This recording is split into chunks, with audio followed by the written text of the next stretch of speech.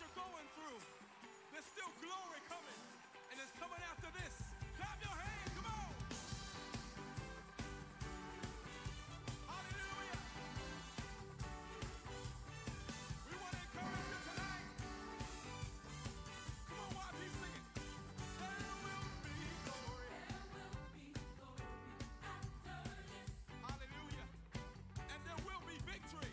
There will be victory after this.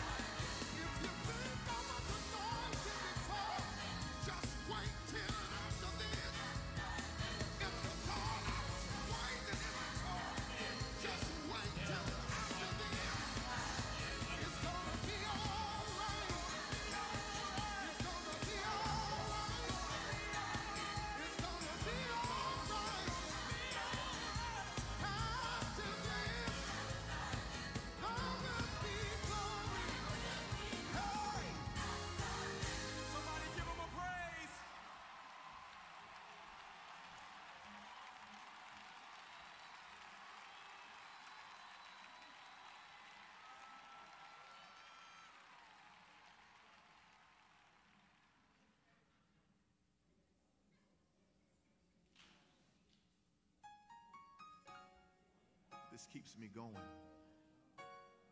on those days when I feel like giving up. Fire.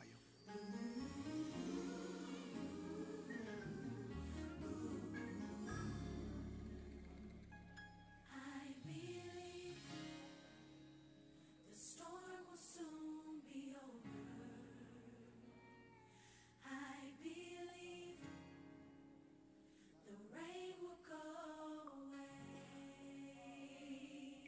I believe that I can make it through it. Oh, I believe it's already done.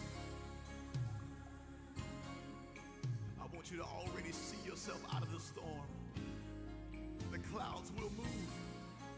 It's time for you to smile again. Come on, Sean.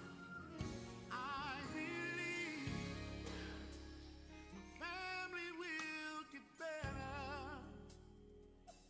I believe God will provide. I believe the promise that He made. Oh, I believe. Oh, it's already done. The blessing is yours. God's already pre-approved you for it. Come on, Zacardi. I believe that my God is a healer. Yes, He is. And I believe that I will survive. Oh, I believe that God is able.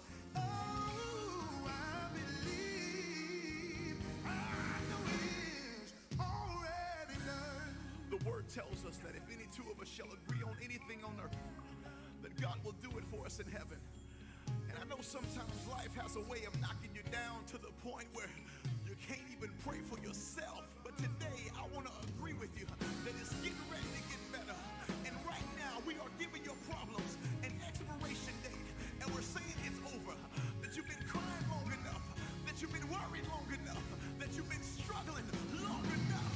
And I believe that God's going to do it for you. I believe God's going to do it. Yes, He will. I believe. Oh, it's gonna get better for you. I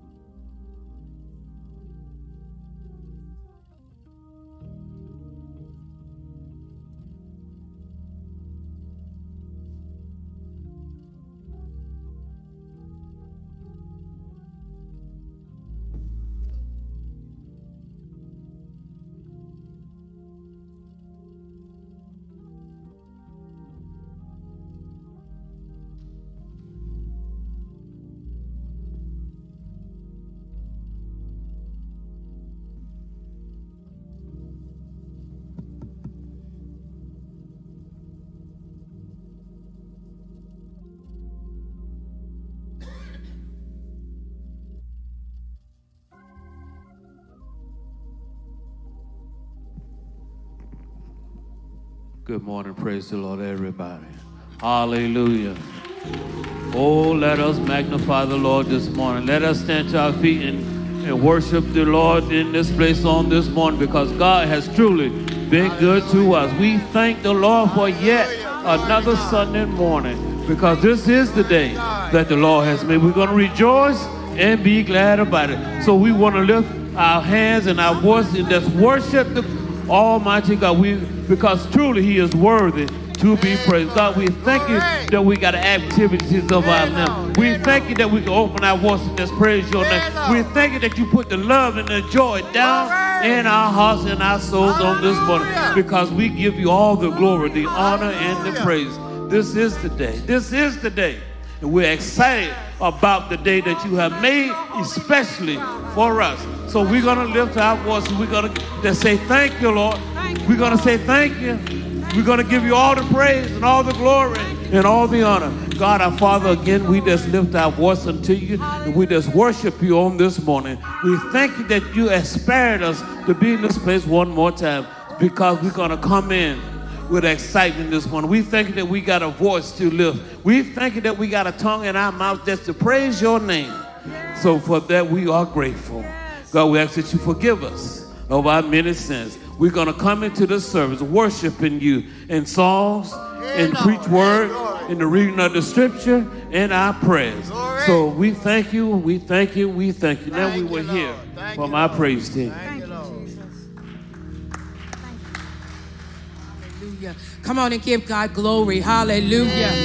Hallelujah. I will enter into his gates with thanksgiving and into his courts with praise.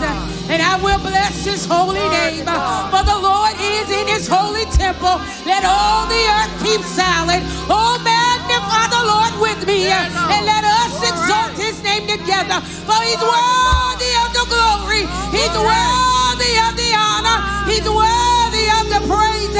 Oh, bless the Lord with me, and let us exalt his name together. Put your hands together for Jesus. Hallelujah. Put them together for Jesus. Hallelujah. Put them together for Jesus. Glory to his name. He's worthy. He's worthy. He's worthy. He's worthy. He's worthy. If you would get your hymnals this morning, and we're going to sing hymn 411. Lift him up. Hallelujah, hey, Jesus. Glory to God. Glory to your name, Jesus. Glory to God. How to reach the masses, men of every birth, for an answer, Jesus gave the key. And if I be lifted up from the earth, I'll draw all men unto me. Second verse. Oh, the world is hungry for the living bread. Lift the Savior up for them to see. Trust him and do not doubt the word that he said. I'll draw all men unto me. Third verse. Don't exalt the preacher. Don't exalt the pew. Preach the gospel, simple, full, and free. Prove him, and you will find that promise is true. I'll draw all men unto me. Fourth verse. Lift him up by living as a Christian art.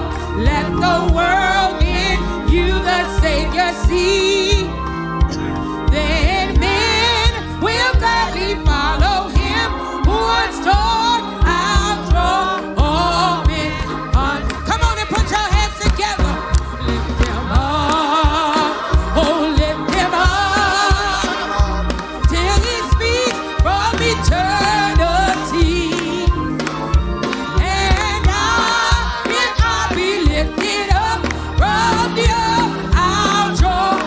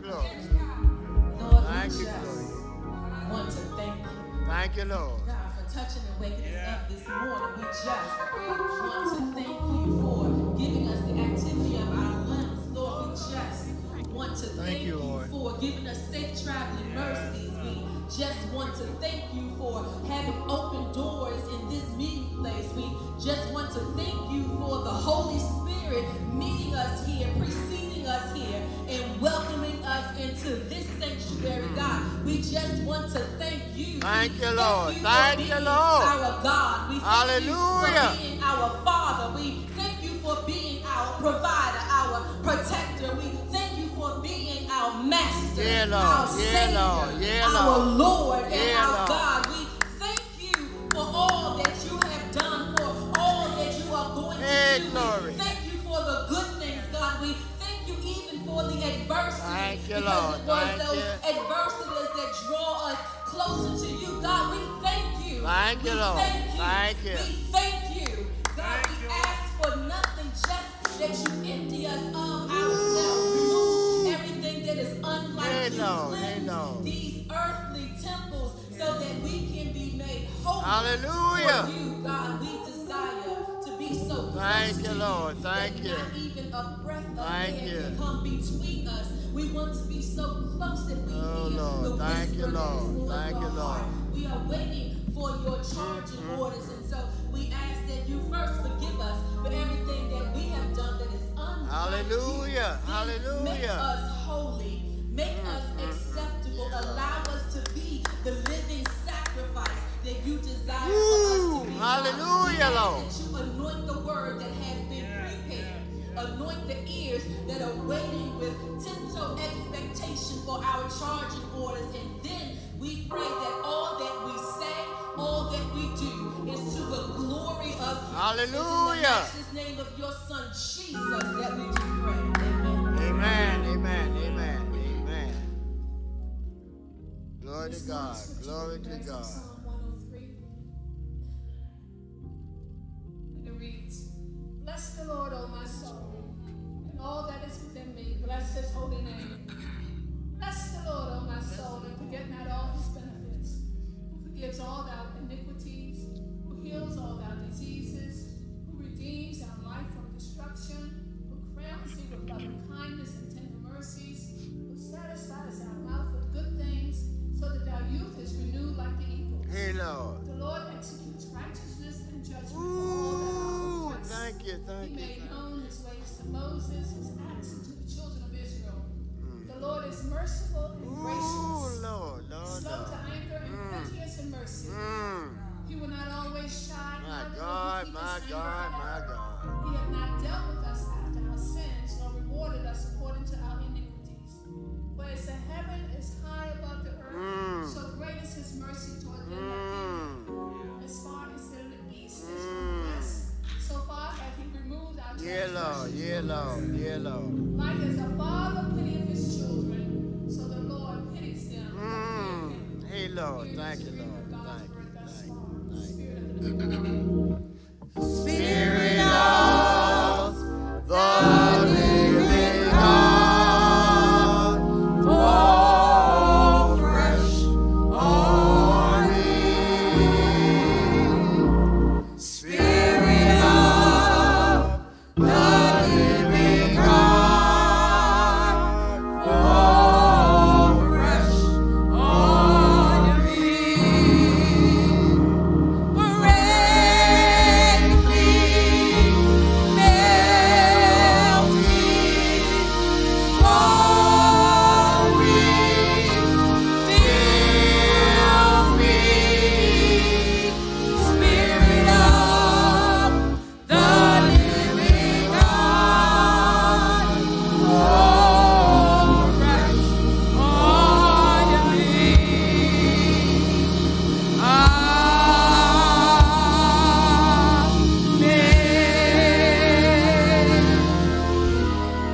Amen. Amen. Let's put our hands together one more time.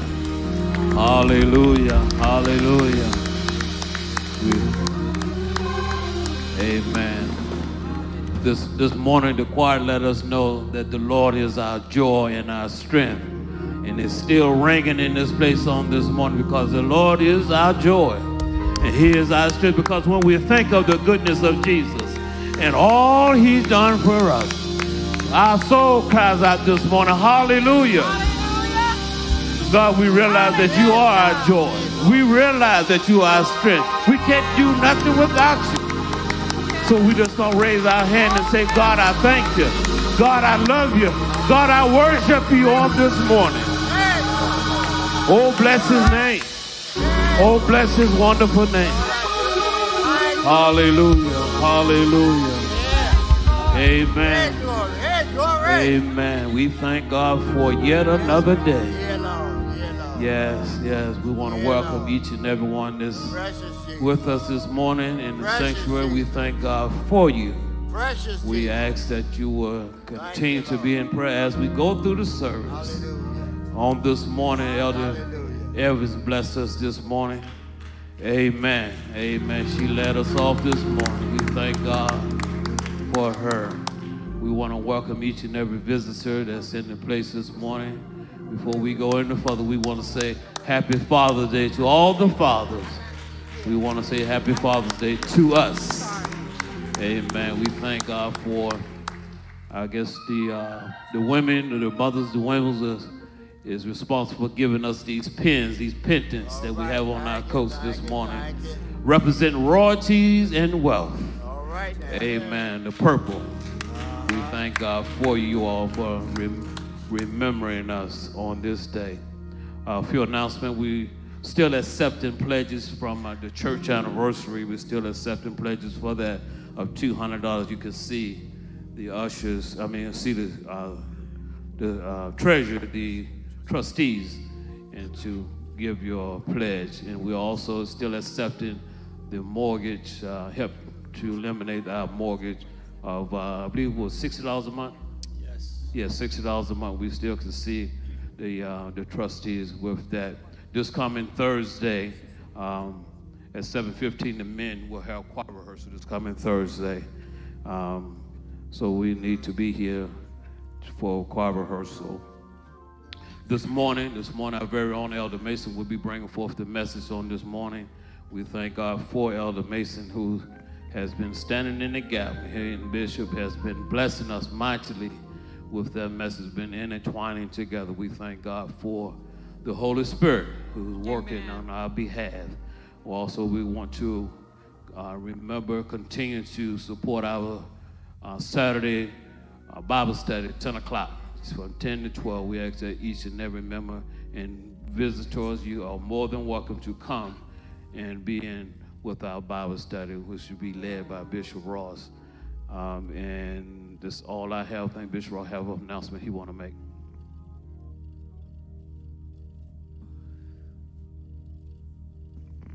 Thank you, Elder Gilchrist, and good morning to each and every one of you. Morning, and happy Father's Day to all the fathers. Thank you. I think we ought to give the fathers a hand of appreciation. A job well done, and we're also sending out a caution for those fathers who want to take it a step further.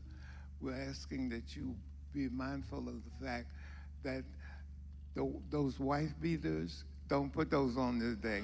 Uh-oh, too late. I've already been cautioned by one of the wives about one of our officers who got up this morning and told her that he was the king and he wanted to be treated like a king, and sent out several other warnings. But I think that brother better be careful because he goes to sleep much faster than his wife does. So we'll ask him to kind of temper those warnings down. In all seriousness, we're so happy to see Deacon Battle in the house this morning.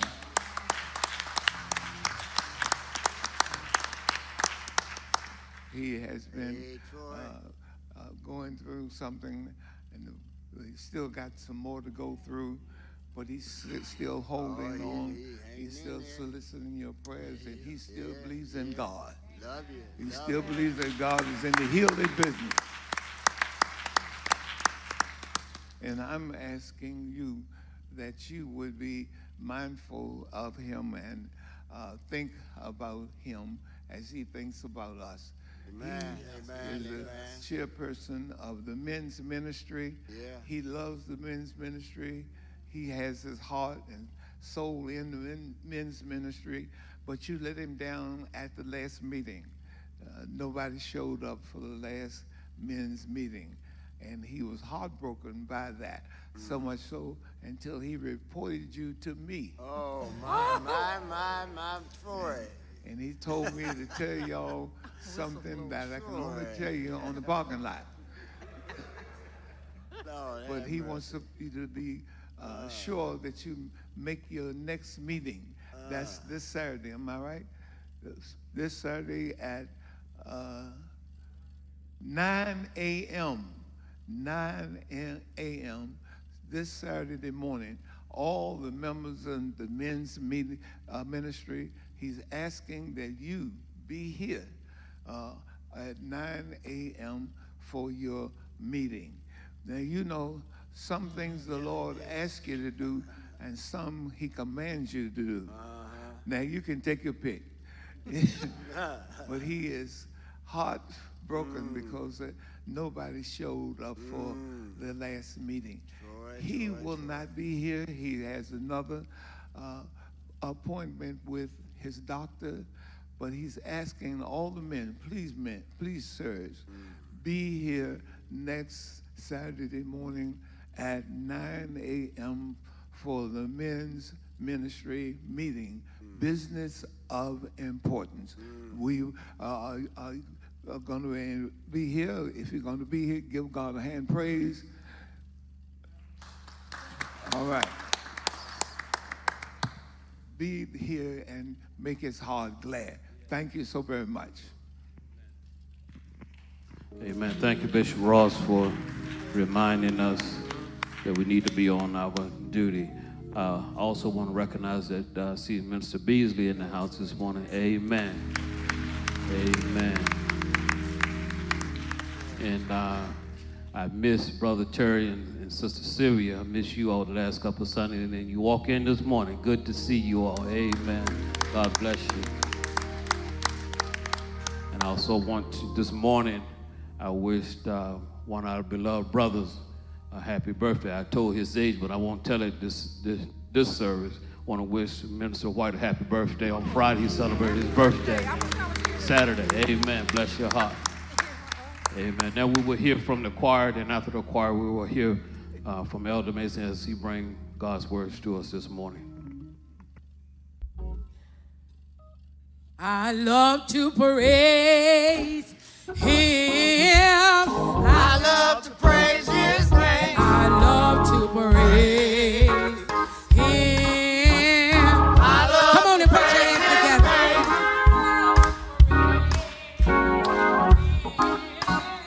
I love to praise his name. I love to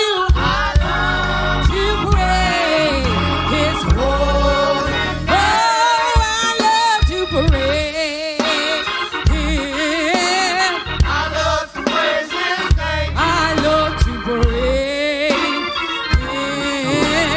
I love to praise his name. I love to praise him.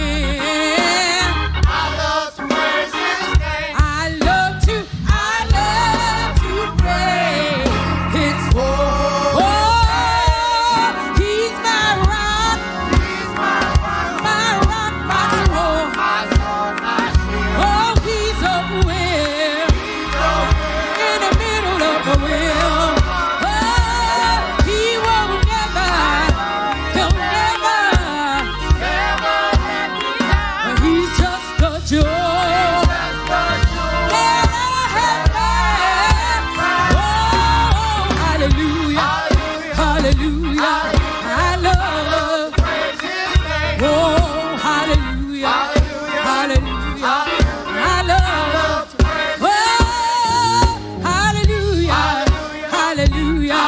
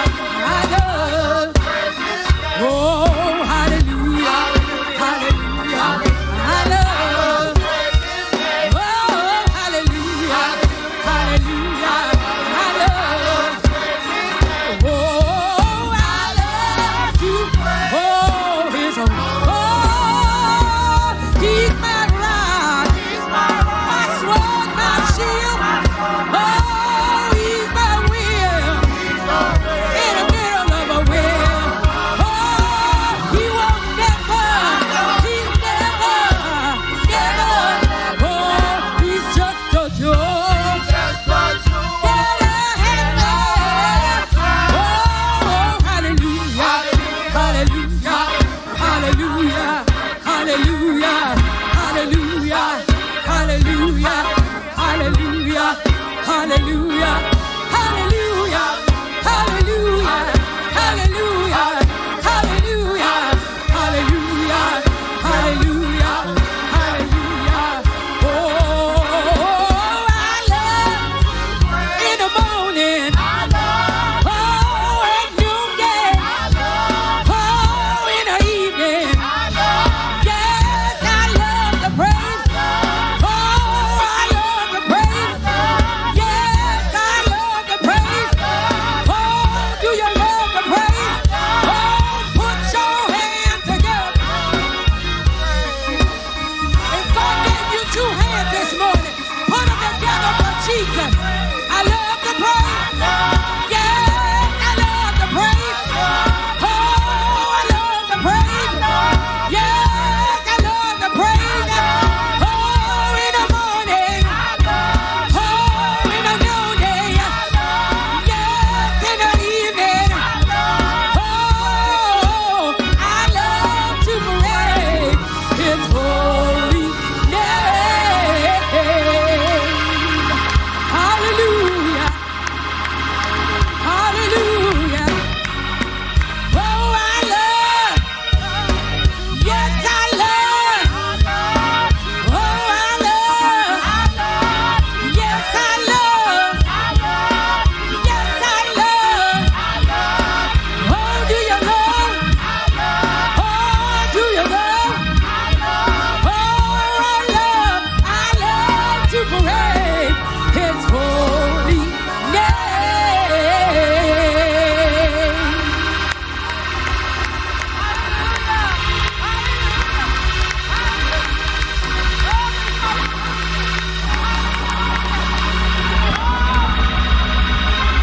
Oh, come on and give Him some praise. You already in the house. Just you might as well give Him some glory. Give Him some glory. Give Him some glory. Give Him some glory. Yeah. Oh,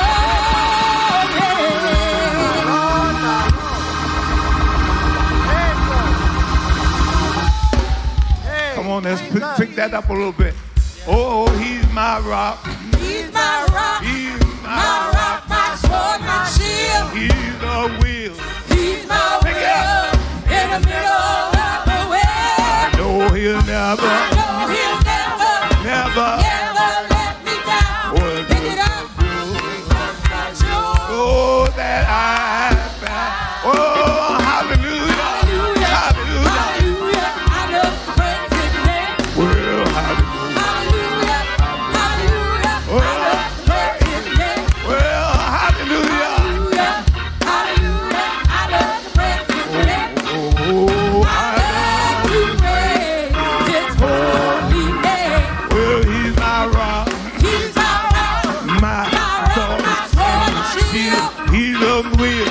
He's a will in the middle of the way. No, He'll I never. know He'll He'll never never. let me down. It's just a joy. He's just a jewel that I found. Oh, hallelujah. Hallelujah. Hallelujah. I love to praise His name. Well, hallelujah. Hallelujah. Hallelujah. Well, I love to praise His name. well, hallelujah. Hallelujah. Hallelujah. I love to praise His name. Oh, I love you. Yes, I love you. Yes, I love you. Oh, I love to praise His holy name.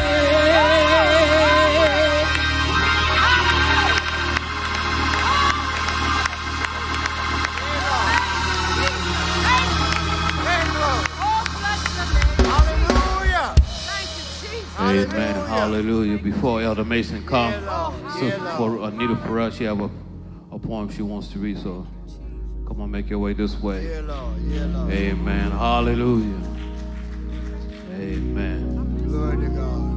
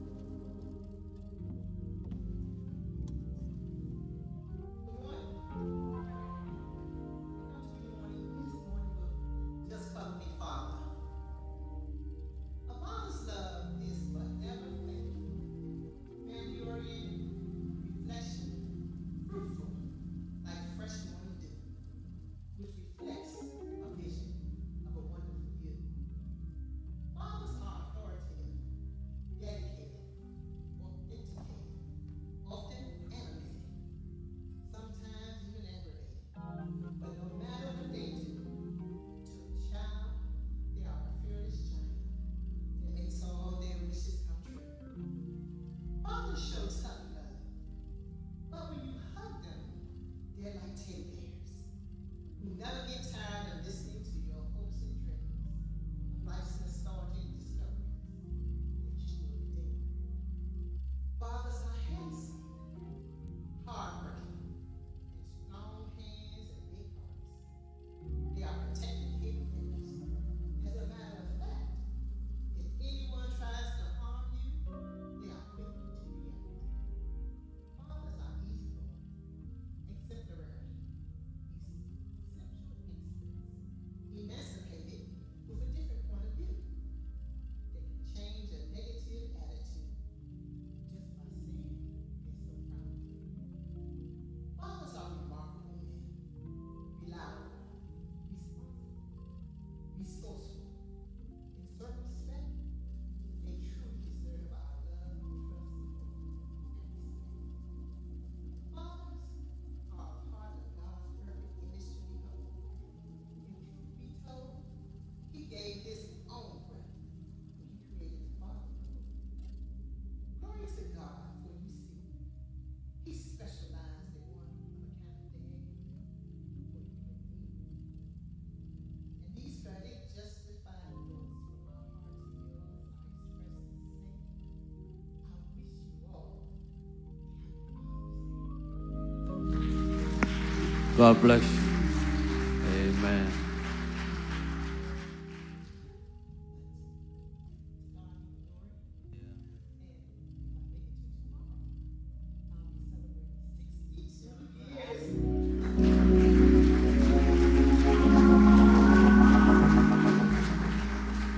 So you see, for me, God's been better than good to me.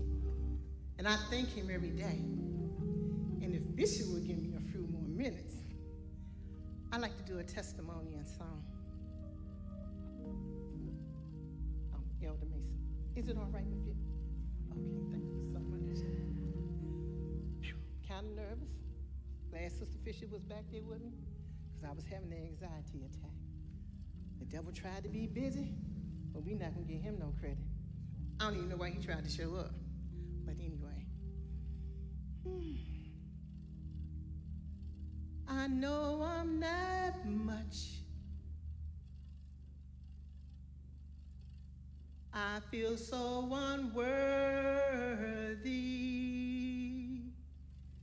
I'll never be much until the hand of God touches me. I've been praying. I've been praying that the Lord would touch me.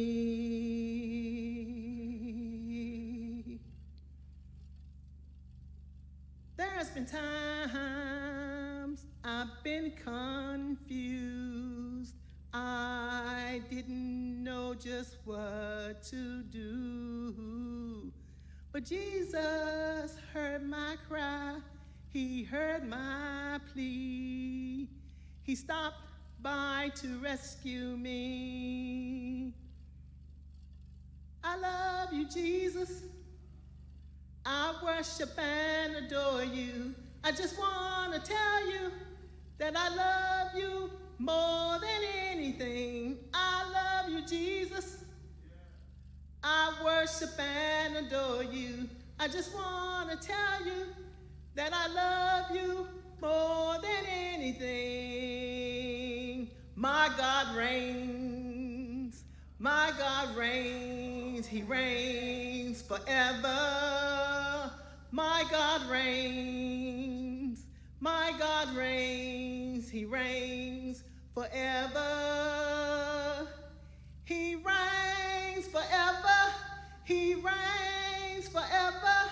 He reigns forever and evermore. He reigns forever. He reigns forever. He reigns forever and evermore. Every praise to our God. Every word of worship with one accord. Every praise is to our God. Sing hallelujah to our God. Glory, hallelujah, is to our God. Every praise is to our God. God our Savior, God our healer, God our deliverer. Yes, he is. Yes, he is. God our Savior. He says, God our healer. He's a healer. God our deliverer. Yes, he is. Yes, he is.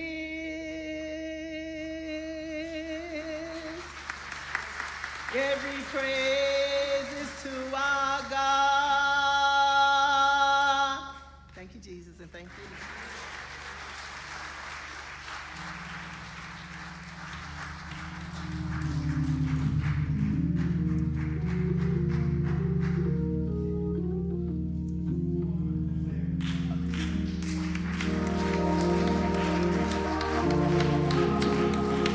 Come on and give God your best praise. Come on, you can do better than that. Come on, I say, bless the Lord, oh my soul, and all that is within me. Bless his holy name. If God has done something for you, I dare you to give God your best praise.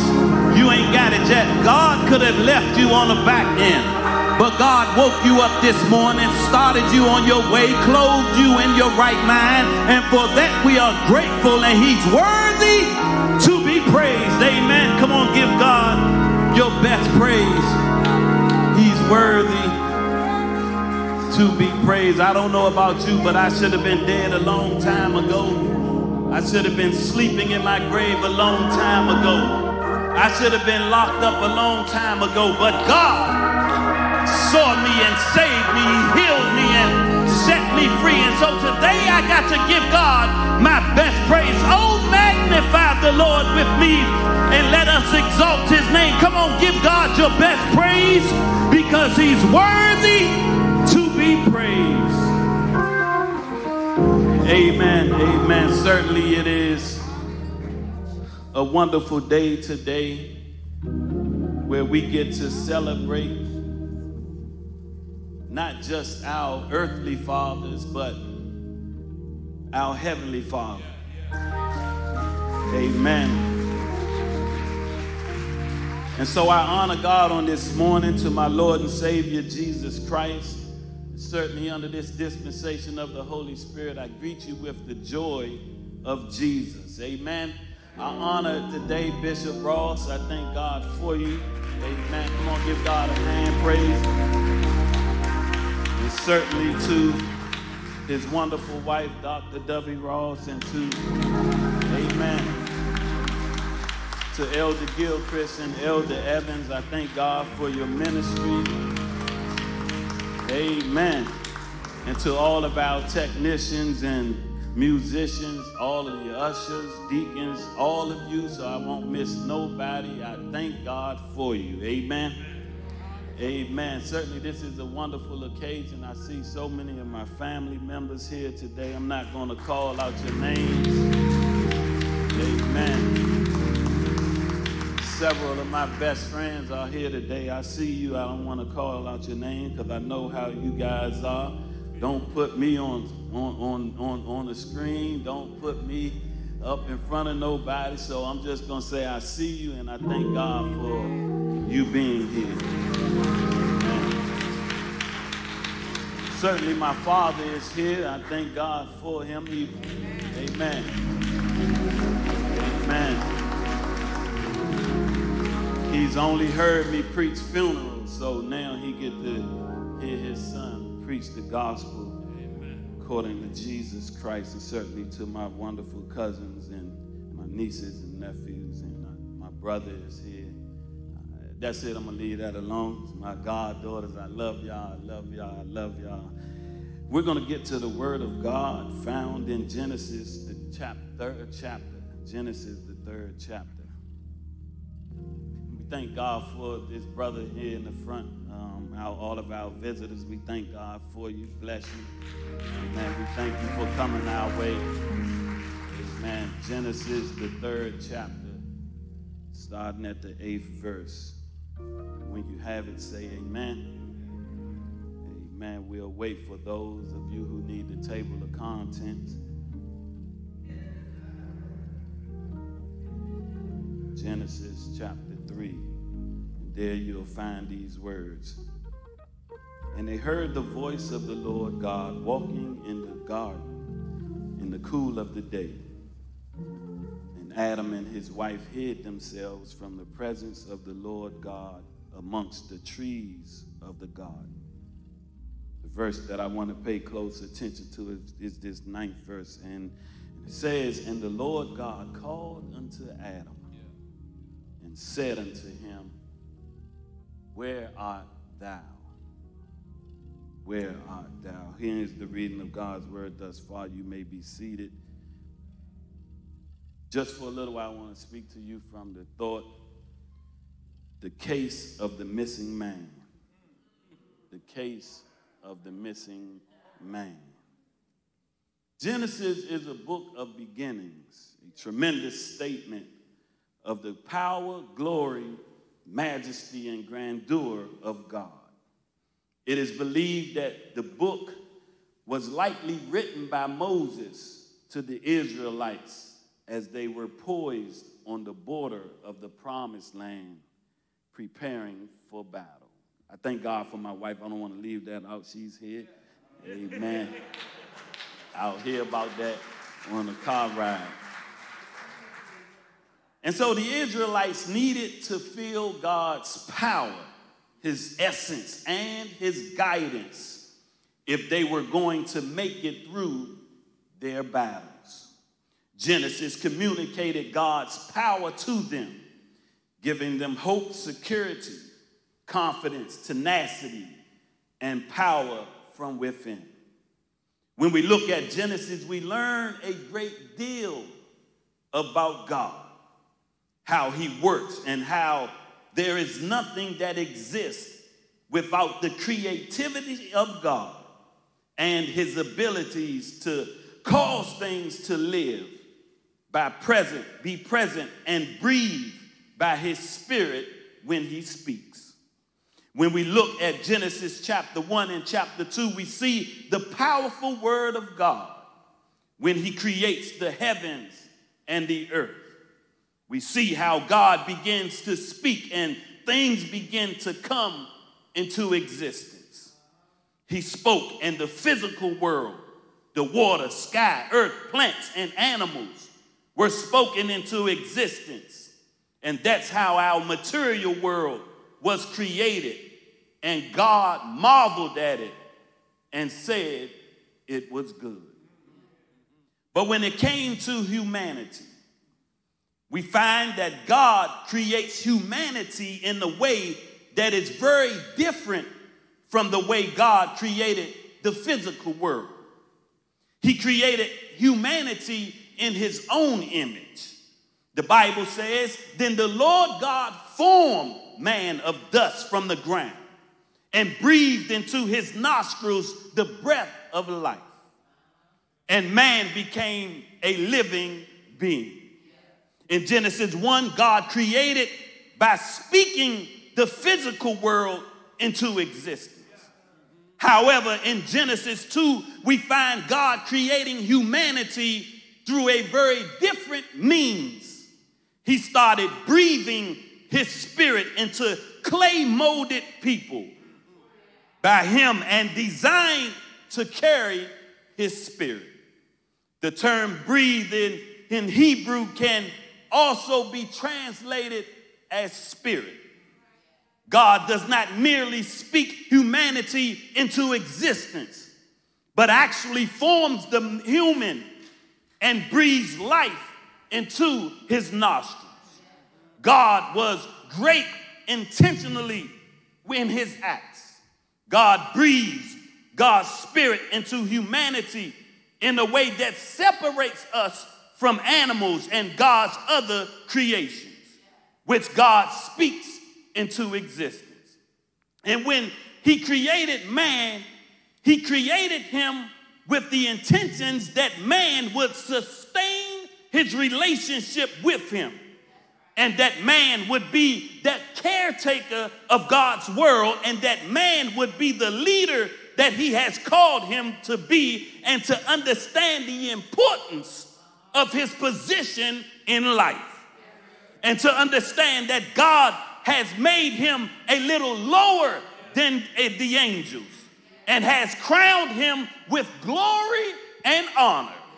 Thou madest him to have dominion over the works of thy hands. Thou hast put all things under man's feet, all sheep and oxen, and the beast of the field, the fowl of the air, and the fish of the sea, and whatsoever passeth through the paths of the seas. God placed man in charge, and he was supposed to conduct himself in a manner that reverenced God and gave honor to him. But when we come to Genesis chapter 3, we see how sin came into the world, and it pushed man out of his position, and the things had begun to change. Things had begun to go on a down spiral. Man had removed himself from where God had placed him, and he has found himself out of line with the will of God. And that's why we have 2 women raising children, single mothers raising sons who need a man in their lives. And that's why we have children going astray, because man has fallen because of disobedience, and he has been replaced with something that wasn't in the original plan of God. And this has caused disruption throughout humanity, because man had decided to go against the plan that God had for his life. In Genesis chapter 3, we see the greatest disaster to happen in the human race. We see that how by one man's disobedience, sin enters the world, and we even see the effects of that sin in 2023. So as we begin to study the condition of today's world and the societies that we live, it is often that we come to grips that there is something of high importance that is missing in and throughout our communities. In communities devastated by despair, desperation, and dysfunction, where our children are having children of their own that they are not equipped to raise or support. They're joining gangs. They're getting involved in criminal activity. They're becoming lovers of themselves. They're becoming hooked on drugs and alcohol. They're rebellious to authority. And that's why it's so easy for a young boy to kill and a young girl to carjack. And that's why it has become so easy for children to disrespect their elders and move out at 12 just to live in the streets and to become affiliated with the lifestyle that is only overrun by evil. It's not just missing in our communities, but even in our local churches. It is very visible that there is a lack of men in the church. In fact, studies show that the typical U.S. congregation draws an adult crowd that's 61% female, 39% male, and on any given Sunday, there are 13 million more adult women than men in America's churches. It is said that almost 25% of married church-going women will worship without their husbands. Studies show that midweek activities often draw 70 to 80% female participants, and that the majority of church employees are women. More than 90% of American men believe in God, and 5 out of 6 call themselves Christians. But only 2 out of 6 attend church on a given Sunday. The average man accepts the reality of Jesus Christ, but fails to see any value in going to church, but would rather attend the football game and Sunday's birthday brunch. In other words, they believe in Jesus Christ, that he suffered, died, and was buried and resurrected, but yet they feel that coming to church does not help them in any way.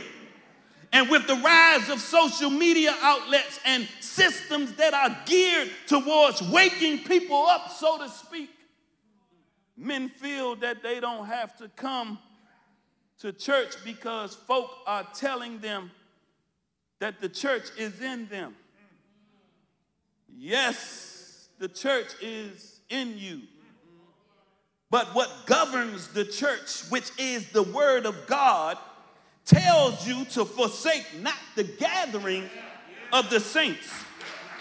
So they choose to run with what best fits their lifestyle and disregards what they deem a sacrifice to get up on a Sunday morning to come to church. Well, I don't know about you. I don't know what would drive a man to think that way, but all I can say is that man has lost his mind.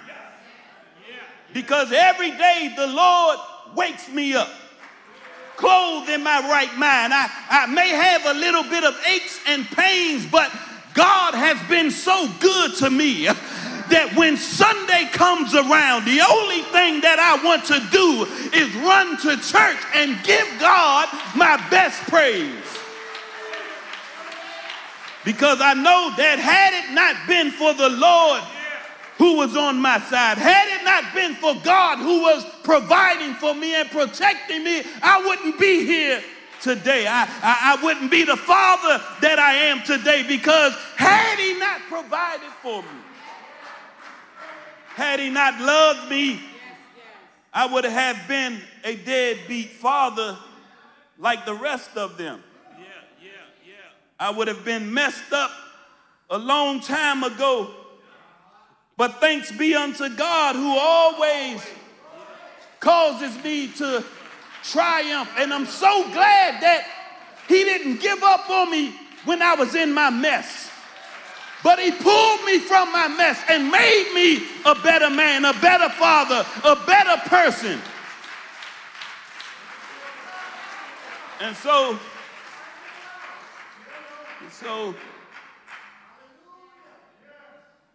not only is this true about about a man being missing, Bishop, but if you really look at our societies in the black communities, it seems as though the father has taken a seat and have become missing when it comes to maturity in raising children. And during times of unemployment, racial injustice, and instability within families that we are dealing with, when you have governors creating laws to kill off the black race, when you have ex-presidents who commit crimes but still have a voice, when you have children losing their lives to crime and incarceration, the need for fatherhood, especially black fatherhood, is greater than ever. Millions of children across America live in households without a physically present father. And millions more live in a household with emotionally absent fathers. But why is this? According to Fathers.com, 57% of black children, 31% of Hispanic children, and 20% of white children live in homes absent of their biological fathers. The United States Census Bureau reports that 1 in 4 children across the country live without a biological step or adoptive father in the home. Children without fathers are 4 times more likely to be impoverished, 7 times more likely to experience teen pregnancy, have a greater likelihood of behavioral issues, are more likely to commit crimes and be incarcerated, and face a greater chance of abusing drugs and alcohol. We must understand that the role that a father plays in a child's life is critical to their identity and development. A father's involvement in a child's life from birth to adolescence and into young adulthood shapes how the child views themselves and the world around them. In other words, as long as the father is around doing what fathers do, and not just in the house, but active in their child's life, that child will find a way to model himself after his father and the actions that he sees from the father, and they will in turn govern their lives according to how they see their fathers, because their training comes by being close to their fathers. Jesus would have never been as productive as he was had his father God not been active in his life. And my proof for that is in the Word of God. When it says, in the beginning was the Word, and the Word was with God, and the Word was God. The disciples would have never been able to do some of the things that Jesus had taught them had they not hung around Jesus and his teachings. But because Jesus' disciples was so connected to him, even when they made a mistake, it was their relationship and closeness that allowed them to carry the gospel as they matured.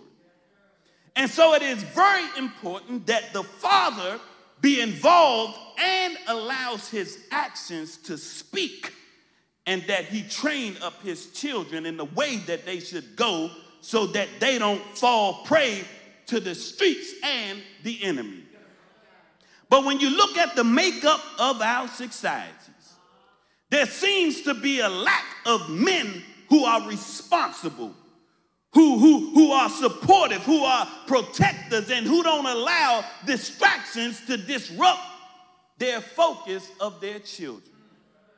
Notice I didn't say fathers, because anybody can be a father. All they have to do is plant the seed, and their name is printed on the birth certificate. But when it comes to being a man, this means you are one that respects and honors your promises. A man is one who knows who he is and stands tall on his being. He makes his decisions and is bold enough to put them to action. He is confident, examines situations, ideas, things himself, and thinks of himself, has his own opinions. He will never run away from a situation. He's no coward. He's a man who will pull in efforts and fix things no matter how uncomfortable it makes him feel.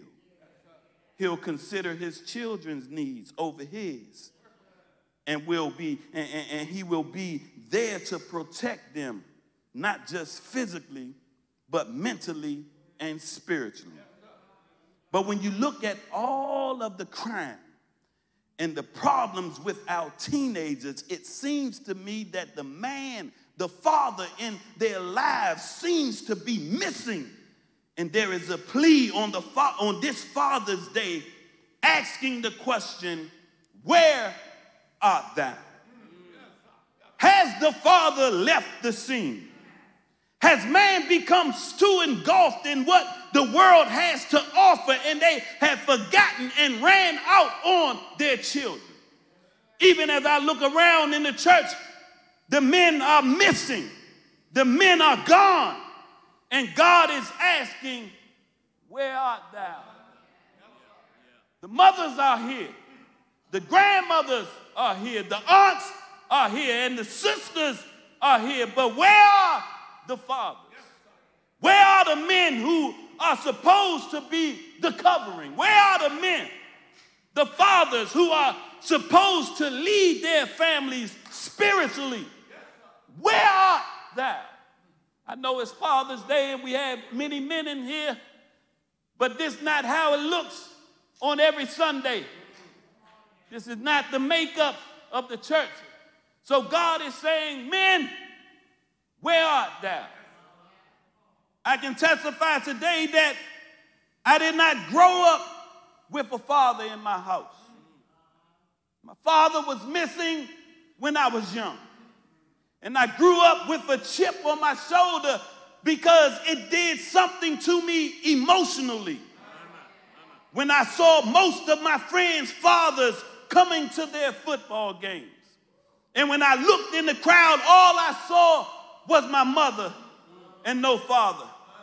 I watched how they got instructions from their fathers, and I was left to deal with it on my own because my father wasn't there. And the only time he came around when he was impaired. The only time he came around was when things wasn't right with him. But I love the fact that he still came around. Regardless of what he was dealing with, he still showed up every once in a while. And so I had a father, but the man was missing because there was no protection, support, neither did I feel loved. So it forced my hand, and I started to rebel and find my way in the streets. All because there was no father in the home. So one must ask the question, where art thou? The question is still relevant in today's world, and it's still just as personal. I believe God still asks, where are we? It is not a question in regards to your location, because God already knows where you are because he is all-knowing. But God wants to know just where you are in your walk with him. You see, when a referee asks a boxer when he has been knocked out and he gets up, the referee asks him, where are you? The referee knows where he is. But the ref wants to know what condition you're in. And so he asks the boxer, where are you? And so God is talking to all of the fathers today. He is saying, I know where you are. I know because I created you. I put that mind in you. I put that heart in you. And the blood that's running through you is my son's blood. But where are you? Where are you? Every now and again, we must check and examine ourselves to see just where we are spiritually. Because some of us are here physically, but mentally and spiritually, we are lost. This question is not for God's benefit. It is for our benefit. Sunday is a good day to continually ask and answer that question. It is already a day to separate ourselves from the world.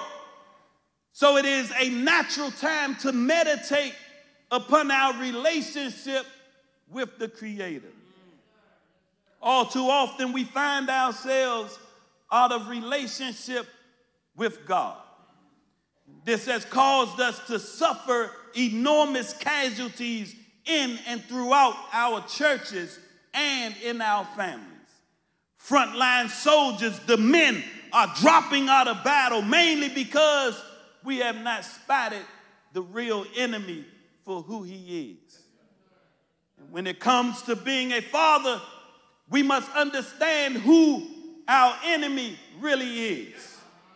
Our enemy is not our wives. It's not our children. It's not our friends and family, but the real enemy is Satan himself. You see, the Christian has three powerful enemies to face the world: the flesh and the devil. There is an area of satanic attack not often recognized, and that is in the area of the mind. Satan attacks the believer not so much through the world or the flesh, but through mental processes. The devil is out to try and destroy the minds of men.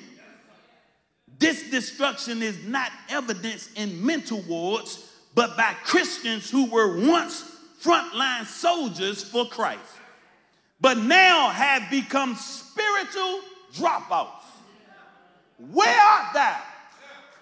It is nearly impossible to find a church without those who were once deacons, Sunday school teachers, and faithful soldiers of the cross, but who no longer function. They simply became bitter in battle. They lost the battle for their mind. It is here that we must understand that this great fall away of men is not due to what the world has to offer them, but because man has lost the battle of his mind. Now, when it comes to fathers, since this is Father's Day, and I know you want a Father's Day message, we must understand that Satan attacks the mind of the father in hopes that he would become a deadbeat and one who does not know his identity as father. So he put thoughts in your mind in hopes that he would knock you off course. And when he succeeds, it not only affects you, but it affects your whole family. Because now the family tree is out of order because the father has allowed Satan to take control of his mind.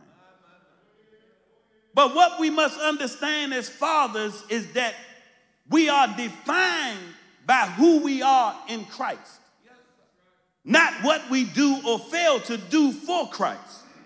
Christ defines who we are by who he is and what he's done for us, in us, and through us. Understanding this information is the key to your transformation. When you know who you are, you know how to live. Only if your identity is rooted in your relationship with God, above the ever-changing circumstances of your life, can your identity be life-proof and get you through any and every situation. Satan declares war on our identity because he knows it is perhaps the surest way to wreck not just the relationship we have with our children as father, but between us and God. And when our relationship with God is in shambles, then our life will follow suit and be in shambles as well. You see, Satan refused to accept his God-given identity and instead sought to form a new identity apart from God. This is us. Watch, y'all. He tried this trick, this same trick with Jesus. Says Jesus spent 40 days being tempted by the devil. Then the devil said to him, if you are the Son of God. Satan was attacking Jesus' identity as the Son of God. Just prior at Jesus' baptism, God the Father said, "You are my beloved Son. With you I am well pleased." But for some reason, it seems to me that just like Adam in the garden, fathers have taken the bait from Satan and has fallen prey to the enemy. And that's why the question of today is, where art thou? It's time that the fathers come out of hiding, because your children need you. Your communities need you. Your churches need you. And until the father get back in his rightful position, our families will always be under attack because the covering is missing.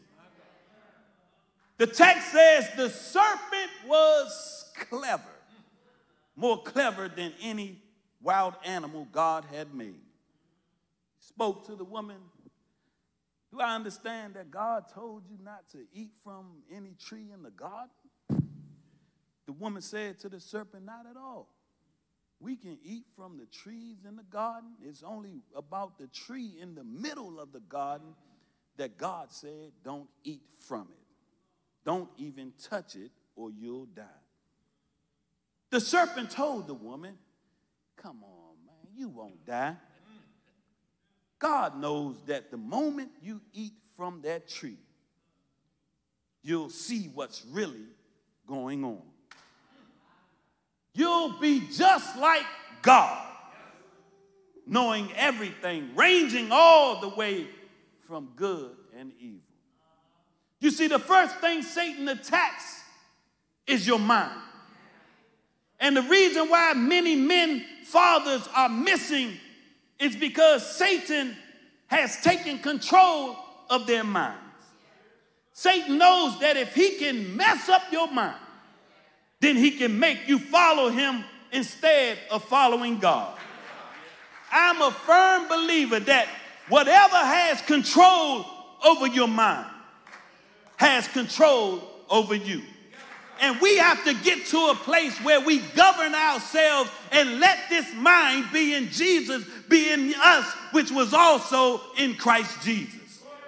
And so Satan, he tries to attack the man, the father, who is the head of the household. I don't know about you, but if you look at the news and you look at things, when the father is messed up, when the father's not dead, that family struggles more.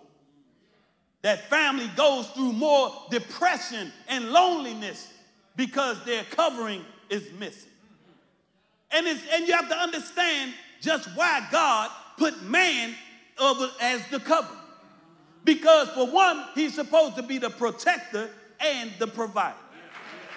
But somehow man has lost his mind and allows Satan to take control of his mind, and that's why children can go on the bus, click a gun 3 times in hopes that they'll kill somebody, because there is no covering. And once Satan has grabbed your mind, this leads you into a state of fear. I got to get out of your way because I know you waiting for that big piece of chicken. This is our time, Deacon Rodwell. We get the big piece of chicken, man. I'm telling you. One of the biggest threats to mankind is fear, because it will cause you to go into depression. It will cause you to live a life of seclusion, and 9 times out of 10, you will find yourselves broken. And with that same fear, just like Adam, it will cause many to run into hiding. Fear itself is often complex and unpredictable. It can cause people to do things they think they would never do. Fear can distort a person's thinking so that they believe they are taking the right actions. Fathers who struggle with anger or who have been abused in their past might be terrified that they'll abuse or traumatize their child in the same manner. They might be thinking, I'll just mess up my kid the same way my dad messed me up. Fathers might be afraid of letting their kids down. That there's nothing they can do to live up to the world's expectation. And that's where they are wrong, because I don't want to live up to the world's expectation. I want to live up to the expectations of God. Fear of failure or harm can drive fathers to leave out a misguided sense of protecting their children. But God does not want us to be fearful, because he didn't give us the spirit of fear, but of love, power, and a sound mind. And regardless of what life deals us, we should have sense to know that if God put us in it, then he is well able to bring us out of it. And so here in our text, as I get out of your way, we find Adam and Eve plunged into their first despair. Previous to this, they had known no sin, no fear, no shame. And yet in the 8th verse, we find that they so filled with fear that they are hiding from the presence of God. What a terrible experience to pass from paradise itself to a state of depravity, shame, and fear. But as I get out of your way, the Bible says that God came in the cool of the day. In other words, God was in pursuit of Adam, just like he is in pursuit of you today. And they heard the voice of the Lord God walking in the garden. Many men today have gone into hiding. One of the reasons why man has gone into hiding is because they are afraid of taking responsibility for their wrongdoings. So we must understand that God is on a mission. He's calling men to come out from hiding. And so as I go to my seat, we as fathers have to model our lives like God the Father. We have to have such a relationship with our children like he had with his son, Jesus Christ. We can't go missing just because our children have gotten in a little bit of trouble. We can't go missing just because we made a mistake when we laid down with the wrong person. We can't go missing when the finances get low and the bills are due. We can't go missing when the weight of the world is pushing us around and things just don't seem like they are getting better. But we have to stay in our place as men. We have to stay in our place as fathers. We have to stay grounded, and we have to not just maintain our relationship with our children, but we have to be steadfast, immovable, always abounding in the work of the Lord, knowing that your labor is not in vain in the Lord. I got to go, y'all, because the chicken is hot. But the Bible says in John 5:19, therefore Jesus answered and saying to them, truly, truly, I say to you, the Son can do nothing of himself unless it is something he sees the Father doing. For whatever the Father does, these things the Son also does in manner. In other words, Father, you have to have such a relationship with your sons and your daughters that the things that they see you do, they will want to do them also. I just came by today to encourage the fathers that if you love your children, then they will know how to love others. Fathers, if you protect your children, then they will learn how to protect those who they love. Fathers, if you provide for your children, then your children won't have to go out and rob, cheat, and steal just to get back. But because you showed them that you are a provider, then they will work just like you. Fathers, if you cover your family, then your children, when they are grown, will know how to cover their own families. Because just like Jesus, your children will only do the things that they see you do. Can I be transparent for a minute? I saw my father abuse alcohol, so that made me want to become an alcoholic. I saw my father have relationships with several women, and I thought that was right thing to do because I wanted to do the same. And it was not because that was my desire, but it was because that's what I saw, and I wanted to resemble my father's actions. Lord have mercy. But I thank God that I didn't allow the things that I learned to destroy me, because one day I looked up for my father and I was asking the same question: where art thou? Where are you, Father? Where are you, man? I've been looking for you all my teenage years, and I'm still, I love you to death. I honor you on this morning, but where are you?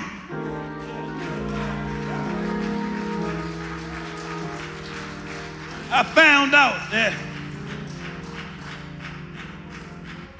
I found another Father that's everlasting, who is the Father of lights, the Father of mercies, who always shows me compassion, the Father of glory, who always deserves praise, the Holy Father, the righteous Father, the living Father, and the Father who sent his only begotten Son. I know I messed up along the way, and I know I didn't dot every I, and I didn't cross every T, but God looked down and he saw that mess, and he sent his only begotten Son to die for me, because I couldn't do it for myself. But Jesus paid it all, and to all him I owe. I have a relationship with God the Father. It's easy for me to love because I see how he loves me. It's easy for me to take responsibility because I see how he forgives me. It's easy for me to provide because I see how he provides for me every day.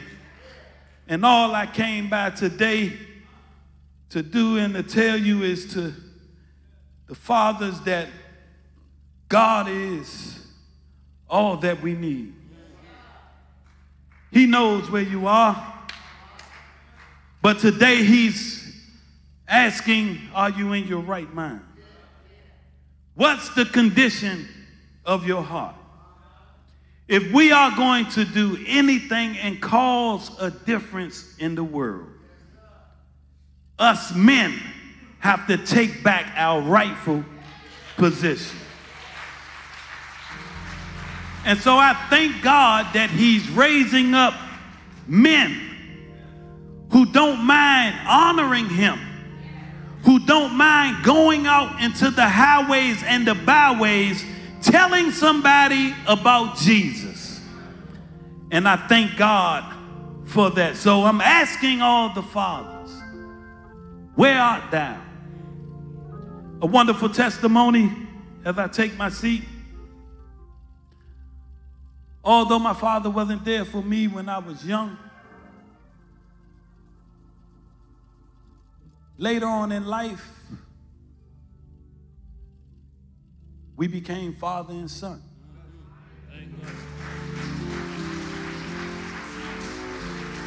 Yeah. And I just take it that God had a plan and a purpose for him not being there. I had to go through my own struggles and learn how to be a man and make better decisions for myself. But I thank God that he placed my father in my life,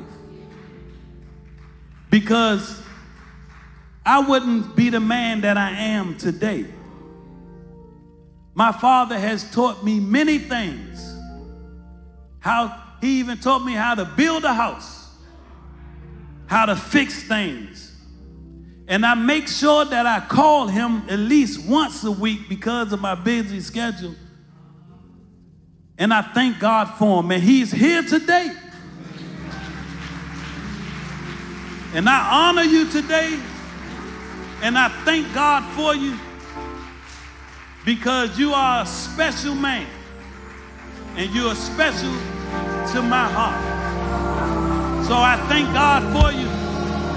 Eyes have not seen, ears haven't heard, neither has it entered into the hearts of them what great things that God has in store for me and you. He's been promising me that he was coming to church for a long time. And I thank God for his life, because he's been going through his battles with cancer and health issues, and God has sustained him, and he looked good.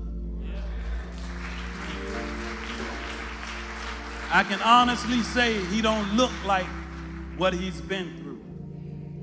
But he's a man of God. He know who God is. And he know who to pray to. And so I just want to honor him. The Bible says, honor your mother and your father.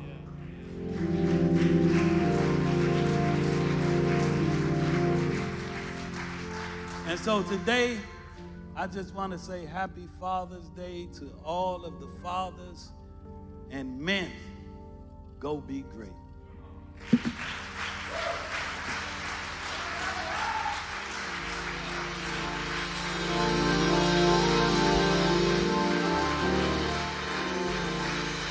Amen. Let's bless the Lord for the message and the messenger.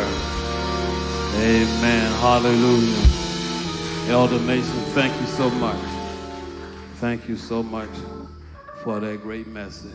The door of this church is open. Will there be one in our midst this morning who do not know the Lord Jesus Christ as their personal Savior? I extend the invitation to you this morning. You can come a candidate for baptism, backslider being reclaimed.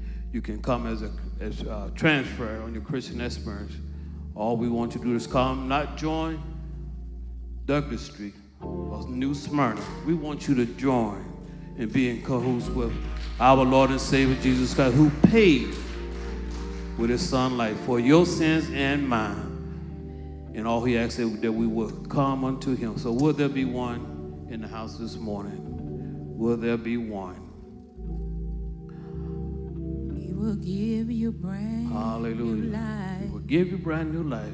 New life above. That's it. Dundee.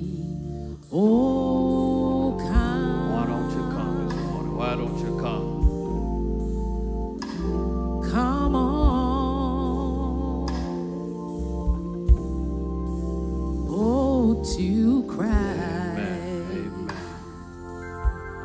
Thank you.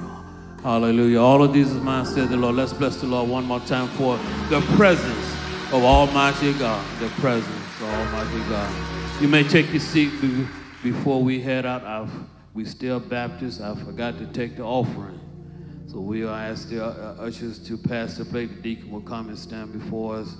Get your love offering, your offerings in your hand.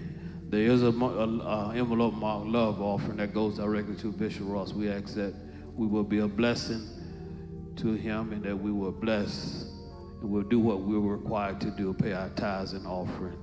As Phil give us some giving music, and we will pass the basket.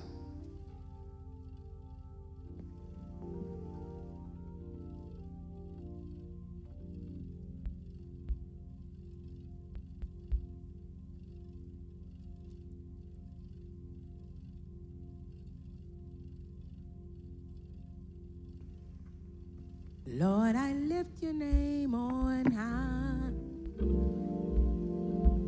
Lord, I love to sing your praises. I'm so glad you're in my life. And I'm so glad you came to save us. Lord, I lift your name on high. Lord, I love to sing your praises. And I'm so glad you're in my life. And I'm so glad you came to save us. You came from heaven to earth to show the way, from the earth to the cross. My debt you paid, from the cross to the grave, from the grave to the sky.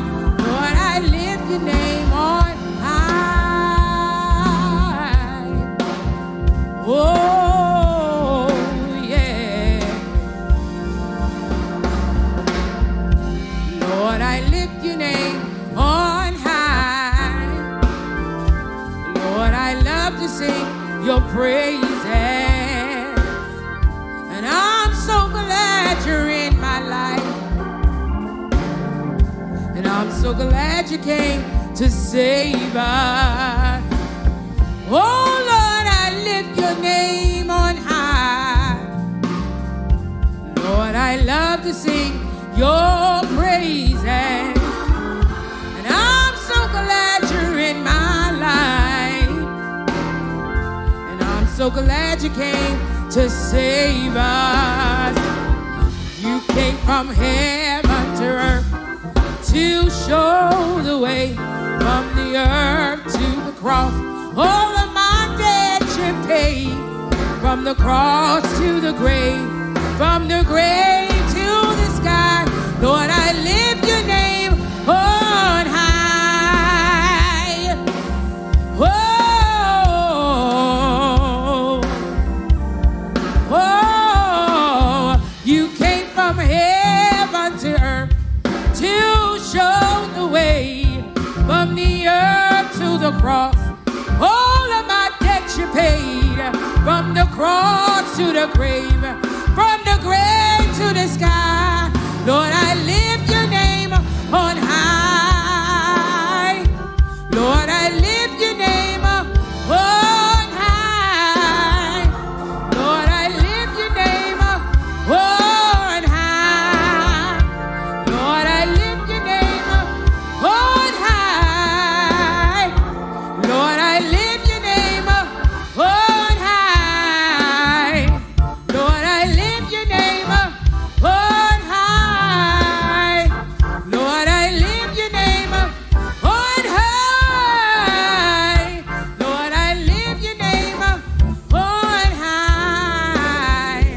Lord, I lift your name on high.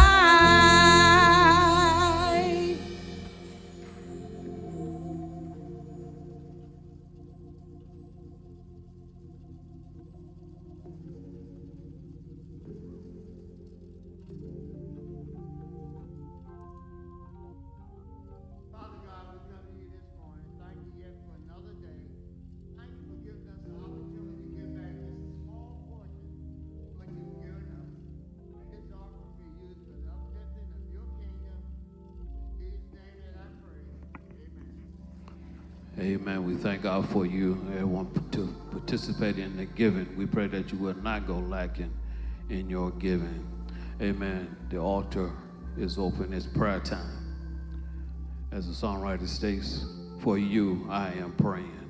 You can come bring your wants and wishes to the Lord. If you're dealing with any situation, the healer is here. The deliverer is here. So will there be one? You can come to the altar at this time. The altar is open. Amen. I would ask that Elder Scott will lead us in another soft song. And I ask that Dr. Ross will come and lead us in our prayer this morning. So will there be one that will come on and make your wants and wishes and petitions known unto the Lord? Amen. As Dr. Ross comes. I feel like going on.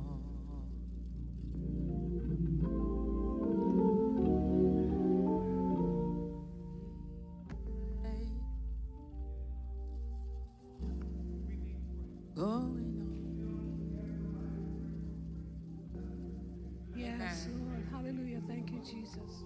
Amen.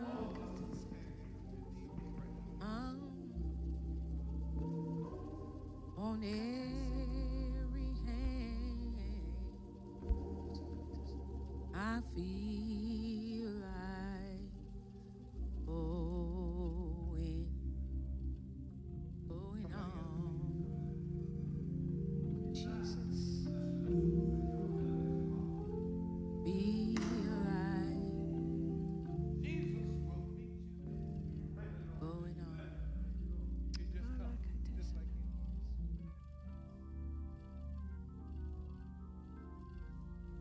Feel like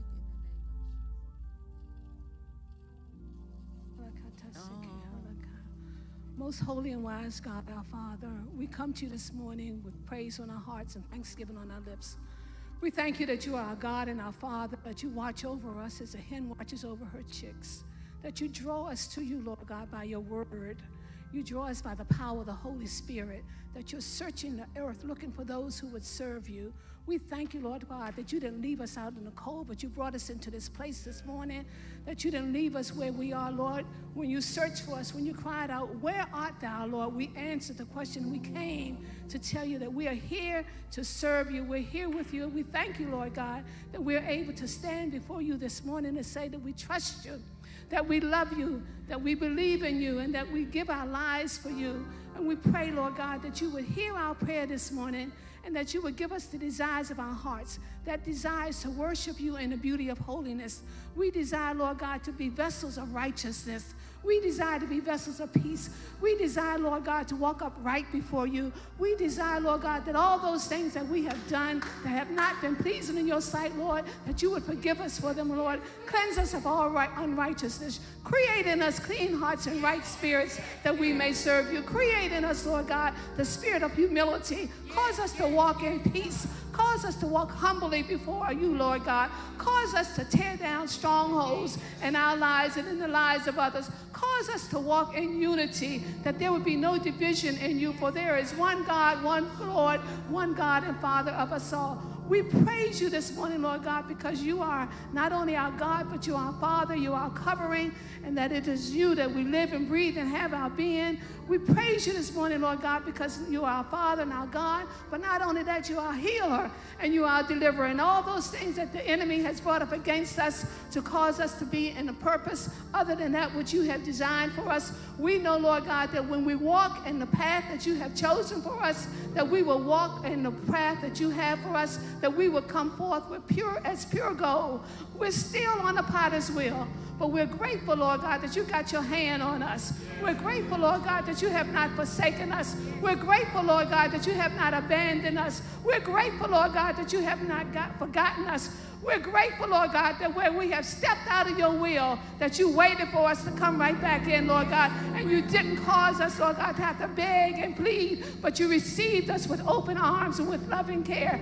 We're grateful, Lord God, that you didn't hold those things over us, Lord God, but you don't cause us to walk in guilt, and we can walk in freedom because you are God and God alone. We're grateful, Lord God, that the joy of the Lord is truly our strength, and our strength is in you. And as you strengthen us, Lord God, we can reach back and strengthen our brothers. We're grateful, Holy Father, that not only are you our strength, you are our peace, Lord God. We have peace in our bodies. We have peace with one another. We have peace with you, and we're grateful, Lord God, that you're tearing down the strongholds that Satan has built up in this world, in this state, in the United States of America. We're grateful, Lord God, that you're tearing down that spirit of pride, of arrogance, of self-will. And we're grateful, Holy Father, that you're causing us, Lord God, to see as you see. We're grateful, Lord God, that the world has not The world has not honored you, but we honor you. And we're grateful, Lord God, that you have given us the task to pray.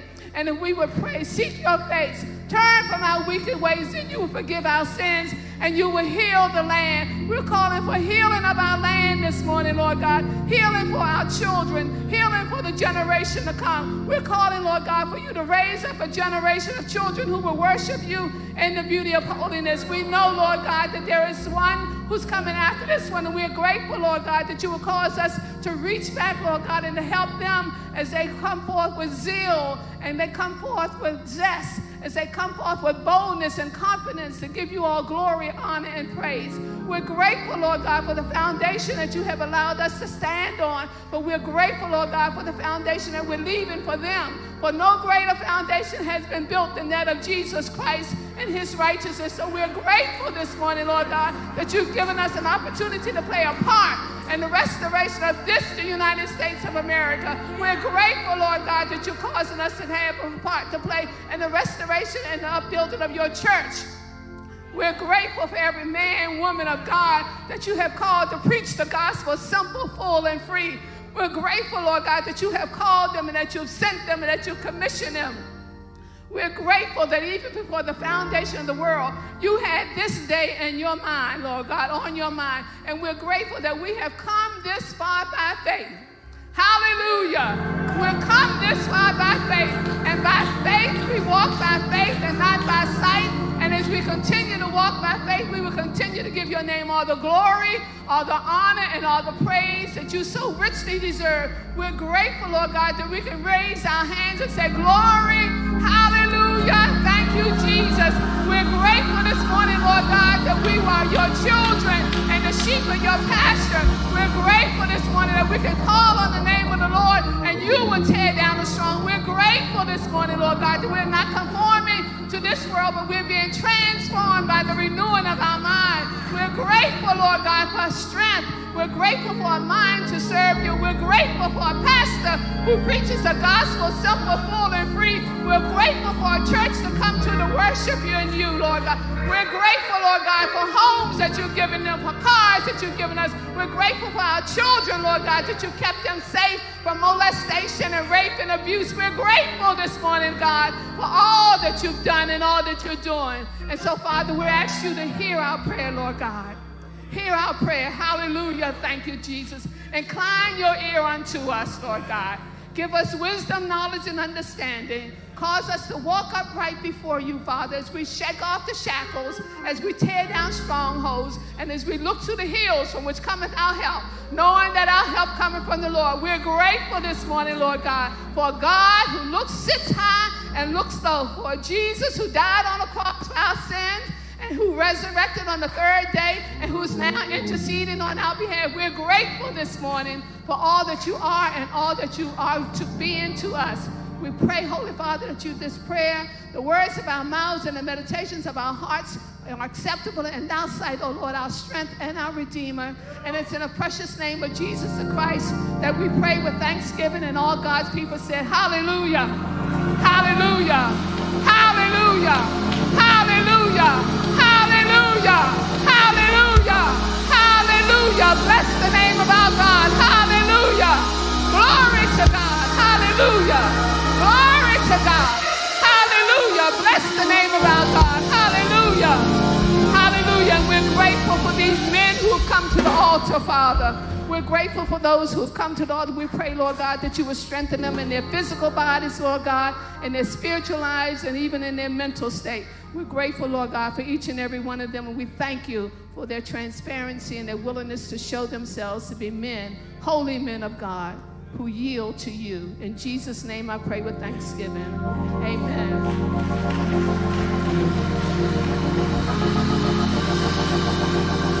Amen.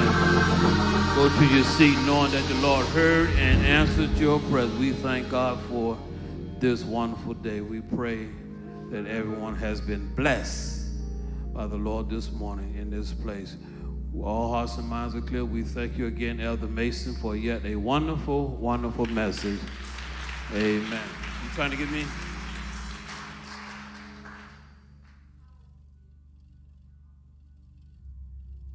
Okay, it was one off. We're going to take care of the offering. Yes. Okay, amen. All hearts and minds are clear. Again, Saturday morning at 10 o'clock, we ask that we will be here for our Bible study from 10 to 12. Let's continue to pray for one another, keep each other in prayer. We ask that, again, all fathers, happy Father's Day to us and to you. All hearts and minds clear. God our Father, again, we thank you so much for this wonderful, blessed day that you have given.